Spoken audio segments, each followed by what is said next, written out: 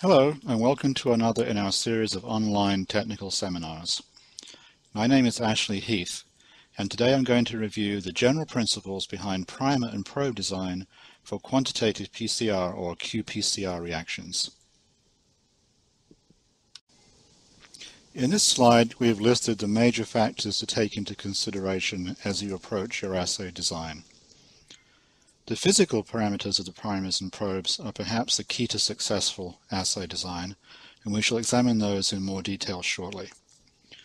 Other factors to take into consideration include the nature of the target that you intend to amplify, for example, whether or not there are any structural difficulties or regions of high variability, whether or not your primers and probes show cross-homology to unwanted targets, the exon-intron structure of the target, and finally, what types of reporter and/or quencher molecules you need to place on the probes.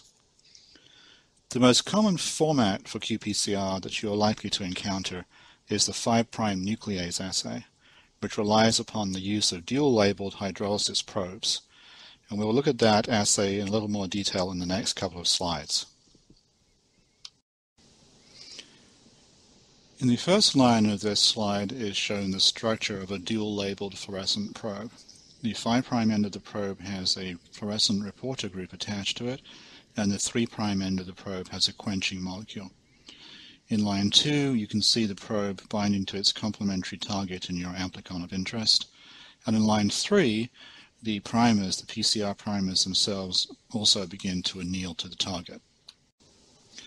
Finally, as the Taq polymerase extends your amplicon from the 3' end of the forward primer in this slide, it simultaneously cleaves the 5' fluorescent group from the probe due to its inherent nuclease activity. That fluorescent group is then released into the reaction mixture where light can be measured in a quantitative fashion. You'll note that the quenching molecule, shown here as the blue Q, is no longer placed close enough to the fluorescent group to effectively quench the reaction. A number of desirable physical parameters should be met as closely as possible when designing primers and probes for a 5' nuclease reaction, and the most important of these are listed here. Perhaps, though, the key parameter for a hydrolysis probe is to ensure that the probe melting temperature is around 7 to 10 degrees centigrade higher than the melting temperature of the primer pair. This is to allow ample opportunity for the probe to hybridize to its complementary target before the primer pair itself hybridizes, thus ensuring that the probe is in place for subsequent hydrolysis and release of the fluorescent signal. The target itself may cause complications when choosing the positions for your primers and probes. In the real world, DNA is not linear, but tends to fold and form secondary structures, as can be seen in this example taken from a short stretch of the human uroplakin-2 gene. As you want to avoid placing primers and probes directly over these regions that show strong loops, an analysis of the structure is necessary before finalizing your design. One extremely useful tool for carrying out such an analysis is mFold.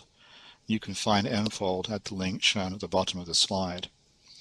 As you can see here in this picture taken from the mFold output for UPK2, there are loops between bases from about 30 to 50, 100 to 140, 180 to 200, and you will want to not place your primers and probes so that they wrap around these looped regions, but rather try to find other structures, regions in the gene that are more linear. As we know, many eukaryotic genes are divided into both expressed and non-expressed segments. If you're interested in looking at genomic DNA, then assays might well be designed within intronic regions of the gene, such as are shown in the very first part of the slide here. Typically for gene expression studies, though, one would prefer to avoid any signal from genomic DNA that might contaminate your preparation. So it is preferable to design primers and probes against the transcript in the absence of any intronic sequences. This may be accomplished in many cases by picking a primer or probe that bridges an exon-exon boundary.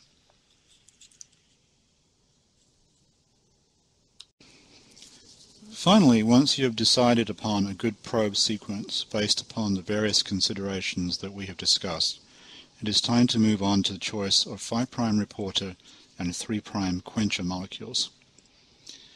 Firstly, the emission spectrum of the reporter molecule should match the detection characteristics of your qPCR system.